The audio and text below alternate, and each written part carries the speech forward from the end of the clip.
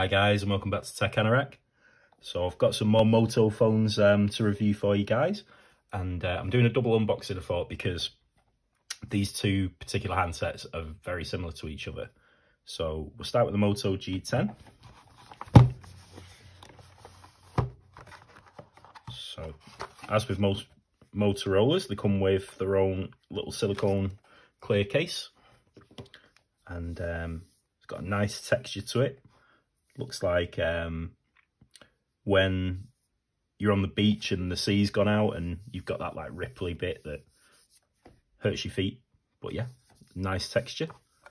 Get this powered up. Okay guys, and what else have we got in the box here? So usual books and stuff. SIM release tool.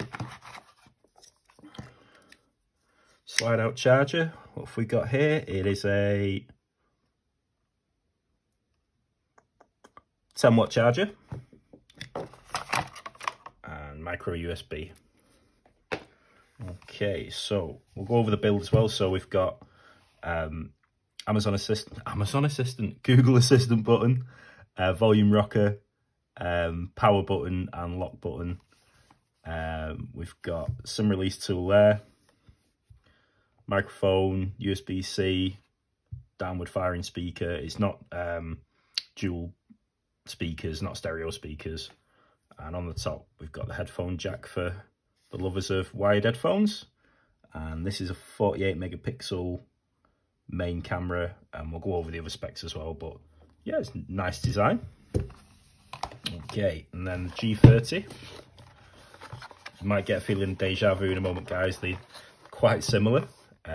But different as well. So again, you get your clear silicone case, and this is more of a brushed, smooth, both plastic obviously, but that's quite a nice colour as well. It's got a bit of a flip to it. Reminds me a bit of a TVR, if you've ever seen those. Okay. Again, Google Assistant button, volume rocker, power button and lock button.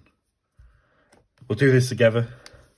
So again, downward firing speaker, USB-C, microphone, SIM tray,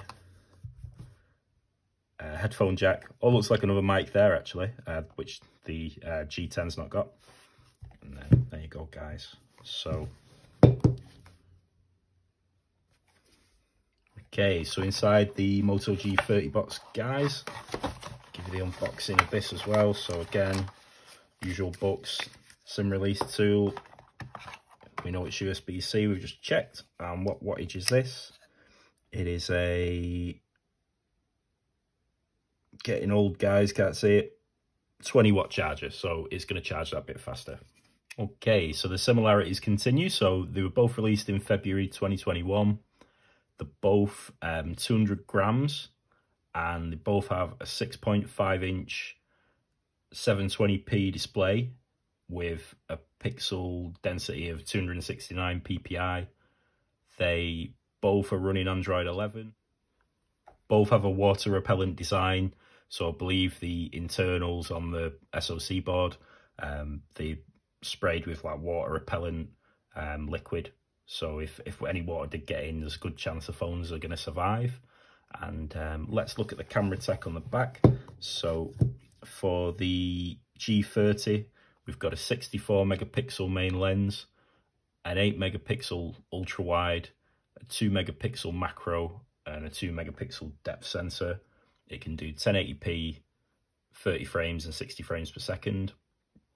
On the back of the G10, you've got a 48 megapixel wide angle camera, an 8 megapixel ultra wide, 2 megapixel macro and a 2 megapixel depth sensor, and again that can do 1080p, 30 and 60.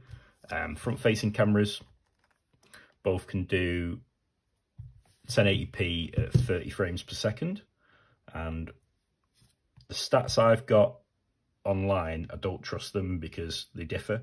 So I've brought up CPU-Z, which you might have seen on the channel before guys, and as you can see here, they're both running a 665, Snapdragon 665, This one looks like it's not clocked as high as this. This is overclocked, I presume, to 2.2 gig, or has it got more cores?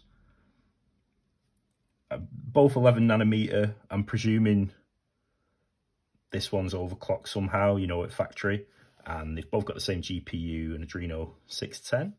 Okay, so this confirms both a 720p panel, both 6.52 inches. Like I said, 269 ppi or dpi it says here. Your G10 has got 4 gig of RAM, and that's 64 gig of internal storage, but it's showing the used amount. This has got 4 gig of RAM as well, the G30, with 128 gig of storage. Okay, both running Android 11. Okay, so both are 5,000 milliamp hour battery, guys, and as we said, so 10 watt charging for the G10 and 20 watt fast charging for the G30. The endurance rating is 152 hours of battery rating for the G10, so I think that's down to probably that CPU being not clocked as high as the other one. And the G30 is 131 hours endurance rating.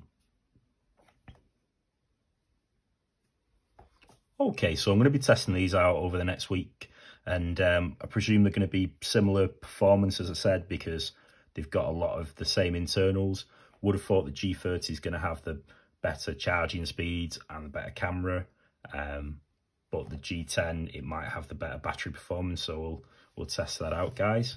And yeah, both nice designs, you know, built to a budget because of budget phones.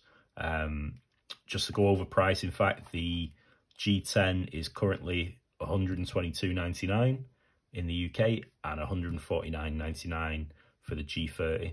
So both, you know, good value phones. So let me know what you think in the comments, as always, guys. As I say, I'm going to give these a good test and a full review as always for you. So thanks for watching Tech Anorak. I'll see you on the next one, guys. Take care. Check the mic and make sure it sound right, boys.